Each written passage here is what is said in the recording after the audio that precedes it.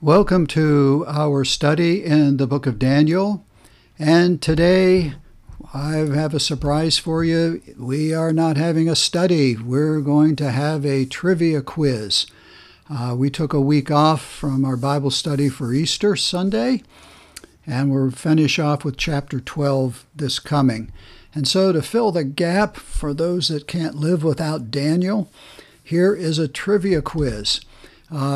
We only have 20 questions in this quiz. I want you to see how well you do. The answer will follow the question on the next slide. And what I will do is I will read the question, and I'll wait about 5 or 6 seconds, and then I'll give you the answer. So my recommendation is, if you don't know right off the bat, if you want to just pause the video and think about it, do it. That'd be probably the best thing you could do. All right, so here we go. Number 1, how many chapters are there in the book of Daniel?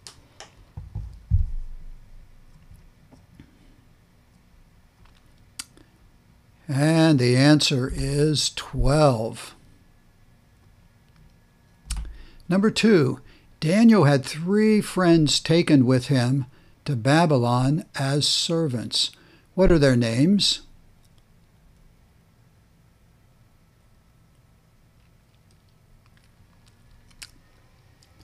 So I would take either or both of these sets of 3. Their Hebrew names were Hananiah, Mishael, and Azariah. Nebuchadnezzar gave them their Babylonian names, Shadrach, Meshach, and Abednego. Those are the ones you remember.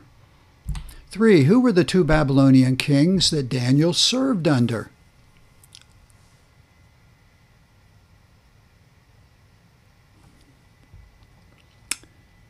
All right, Nebuchadnezzar and Belshazzar. 4, Nebuchadnezzar had a dream of a tall statue. Of what 4 metals was this statue made?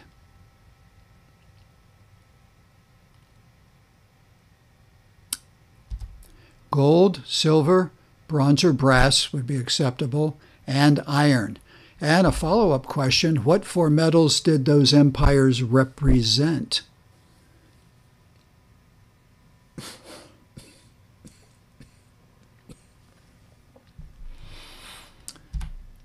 Well, the gold was Babylon, silver the Persian Median, the bronze was the Greek, and iron was Rome.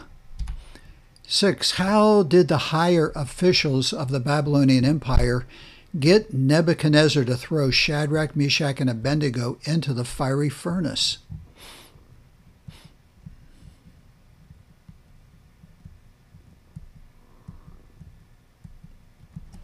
And the answer was this: they lied and tricked the king.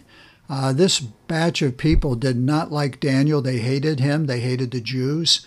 And all throughout the book, we read about their trickery and their lies and their deceit.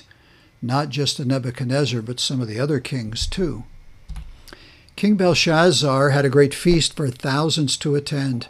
It would not go well for him. What was the main sin that Belshazzar committed to cost him his throne and empire?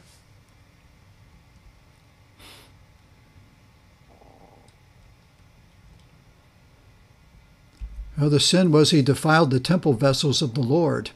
The golden candlestick was one of the instruments and vessels taken out of the holy place, and it was in the banquet hall. In fact, the handwriting on the wall was right up above it.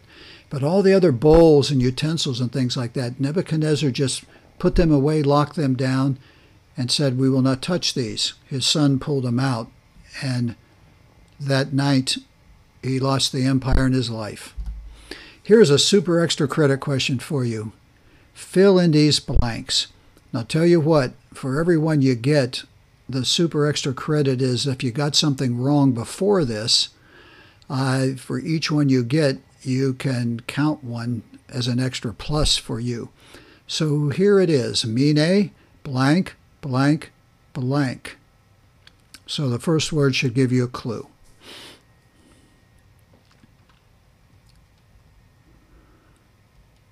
All right, here's the answer. Mine, mine again, tekel, upharsin. And I would not take off for spelling, but I don't think you're writing, you're probably thinking. Here's 9. What are the 2 main Persian Mede kings that Daniel served under?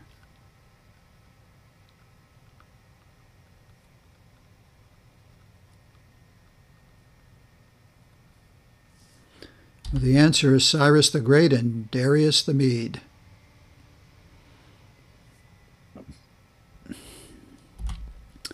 Ten. What is the highest office that Daniel would hold that the Lord elevated him to?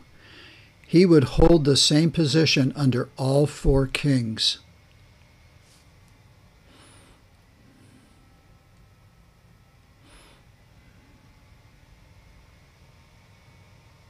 The answer is president.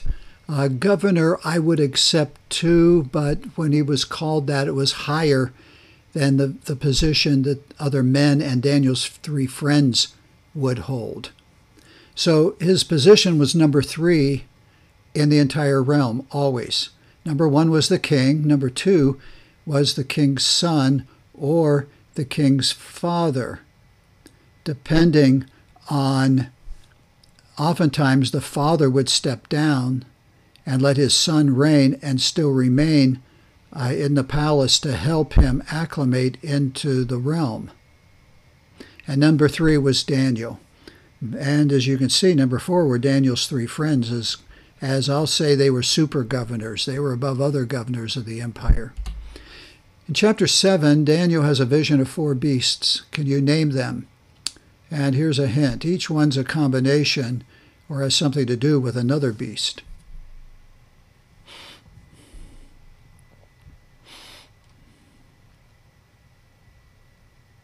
So if all you do is think of the main beast, that's fine. We'll accept that. First is the lion with eagle wings, the bear with 3 ribs. I have no idea what animal that would have been from in its mouth. Leopard with 4 wings, like a bird.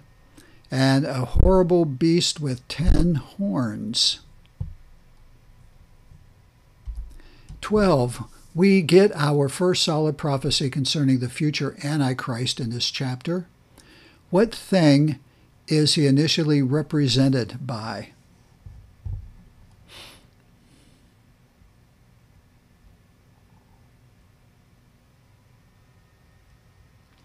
The answer is he's represented by a little horn coming out of the 10 terrible horns of the terrible beast. And he is the 11th horn. After Daniel survived a night in the lion's den, what happened to the high officials that tricked King Darius into putting him there? So they also, through deceit and larceny and lies, tricked Darius into doing that.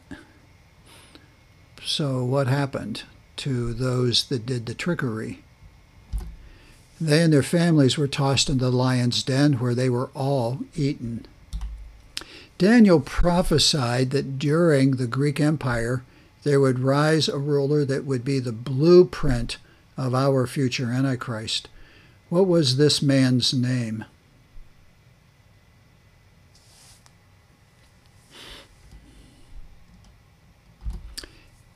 Antiochus Epiphanes IV. Daniel had several visits from angels throughout the book. 2 of them we know by name. Can you name them?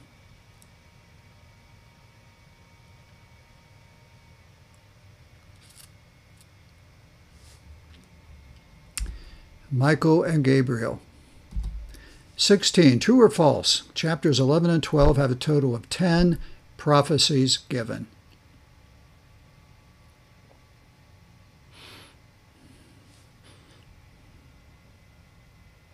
Well, the answer is false. There are actually over 100 prophecies.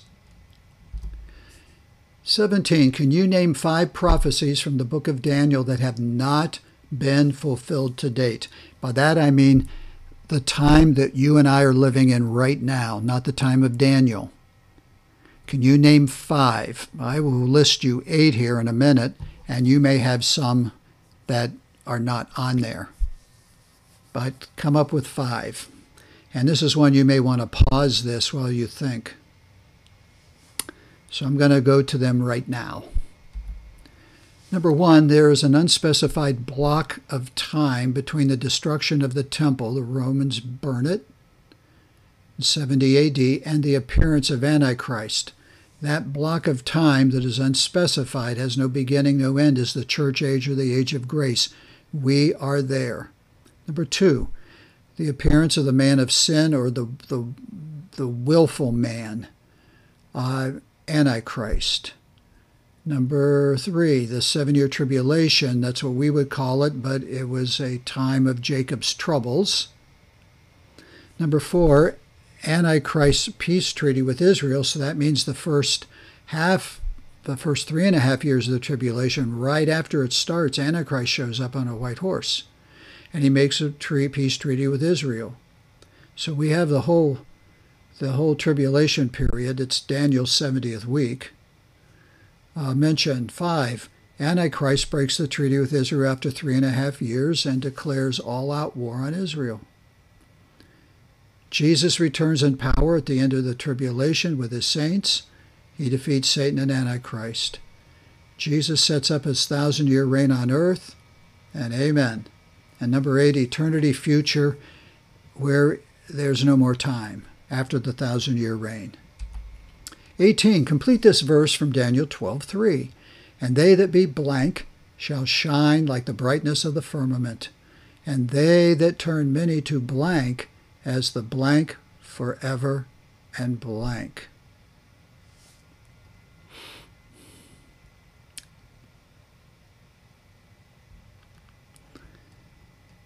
The answer is, and they that be wise shall shine like the brightness of the firmament, and they that turn many to righteousness as the stars forever and ever. 19, true or false? Daniel spent from his early teen years to the end of his life serving Babylonian Persian kings and his people in bondage, never returning to Jerusalem.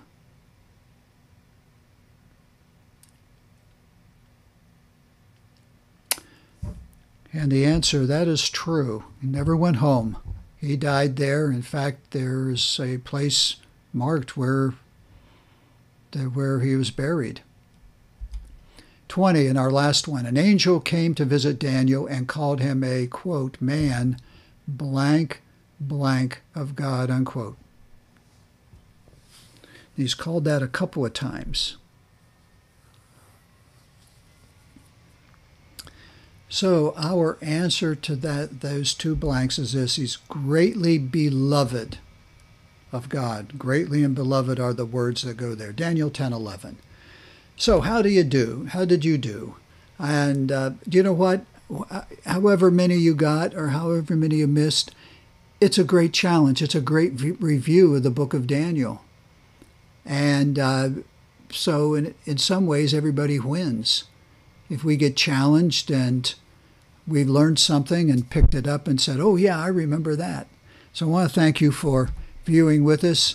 I want to encourage you to check out my playlist on YouTube. There are tons. There's over 800 videos up now. And you'll find, after this week, all of the book of Daniel and the sidebar things that I did. There's like 26 videos on Daniel. And you'll find Americana, things about America, as well as Bible trivia quizzes. Just check it out. I think you'll find something else that'll catch your attention and say, great, I need to listen to that. So may God bless you. And once again, thank you for tuning in and watching things about the book of Daniel.